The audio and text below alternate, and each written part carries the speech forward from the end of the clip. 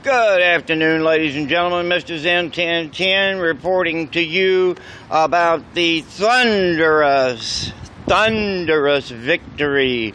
The White Heat Marvel that won the NBA Finals last night in the American Airlines Arena.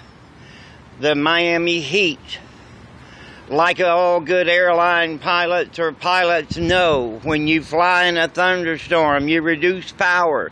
You slow the aircraft down to maneuvering speed so that when you transverse the thunderstorm clouds and the hail and the turbulence that you're going to go through, you must slow the airplane down to avoid structural damage. You maintain your heading and control and ride through the storm.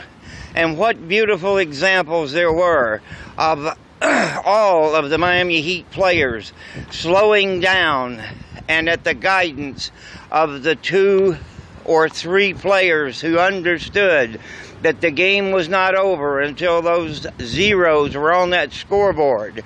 LeBron had to remind a couple of people, and I could read his lips as he kept saying, "Not now.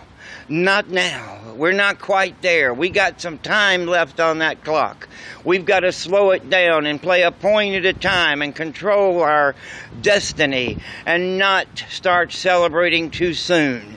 And thus the Miami Heat held the heading. They held their altitude. They continued to go through the thunderstorm, and the white hot heat melted the ice on the aircraft, and there was no problem structurally. And mentally, they won the ball game, and physically, the rest followed. Congratulations to the great Miami Heat basketball team as they held the course, and the thunderous and white heat of the great installation in the Miami Arena, the American Airlines Arena. It was witness to the fact that there was no doubt that the Oklahoma Thunder, being a great basketball team and perhaps second best in the nation at this time, they held the course also. And congratulations to the great play of the Thunder from Oklahoma City. What a great bunch of guys.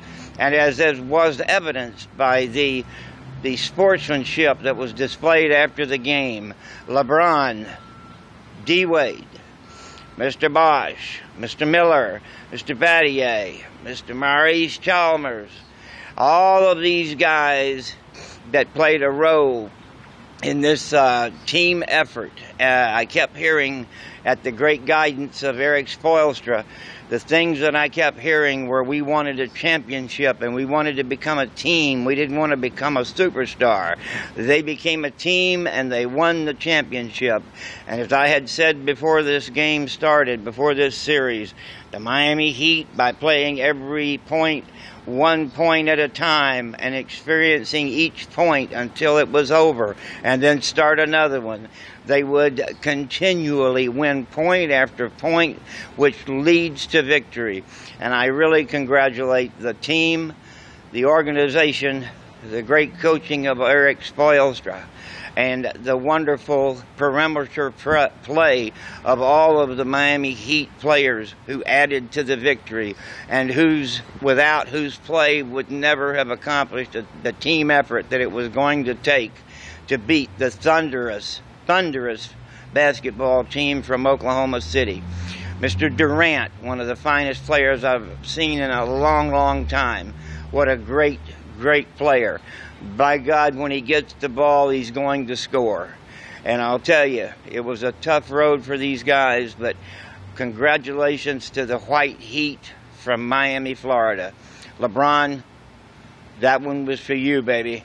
And for the citizens of Miami and for the fans of Miami, we appreciated that display of sportsmanship and that display of great teamwork that led to that victory. Have a great day, guys. Enjoy and savor the victory. And this is Mr. Zen 1010 saying good afternoon and congratulations. Bye-bye, folks.